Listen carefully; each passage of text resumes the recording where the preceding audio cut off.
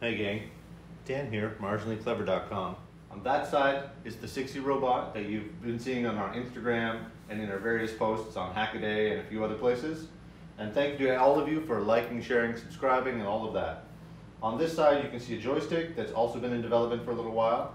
And you can see already that in the Robot Overlord software, when I move the joystick, the simulated arm copies the position. The purpose for this is that you put the arm where you want and you hit a record button and it remembers that position, and then you could move to another position and quickly build a recording that way. But things have changed recently and now people need a way to do their job from home and they don't need a recording. They need to be able to do it live. So this is my solution. You can put a web camera that will feed through the app and then you use the joystick so you can see the arm from a distance. Anyways, I tease and I should get on with showing a little demo. Now it's early days, so when the arm is barely moving in my hand, it's going to read that through the computer as a bit of jitter. You see how it jiggles here a little bit? And so I expect that when I'm trying to hold this steady, the arm is actually going to jerk around a lot, trying to match my very fine movements. I want you to know this is also not the top speed.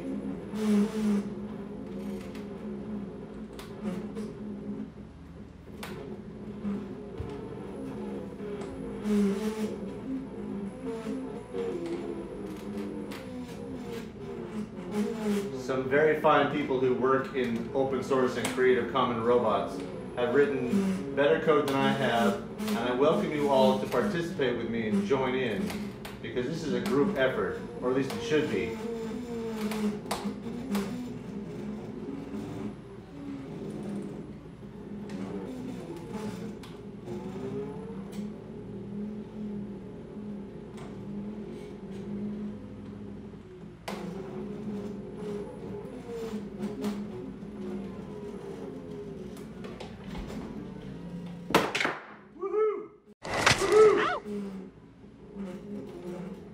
Alright, that's enough thrill for now. I'm getting kind of nervous.